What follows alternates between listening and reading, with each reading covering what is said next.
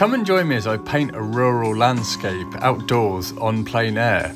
I love painting these rural scenes, just love those greens in the landscape. I start by painting my dark values first. It sets the whole tonal dynamic for the scene that I'm painting. I love painting outdoors so much. It really makes you look at the landscape. It's calming and meditative, and it helps to improve your painting skills. It also serves as a visual diary of some of the places that I've been to. Now I finished this painting by just adding some last details to the grass in the foreground, and then it's done. Let me know what you think.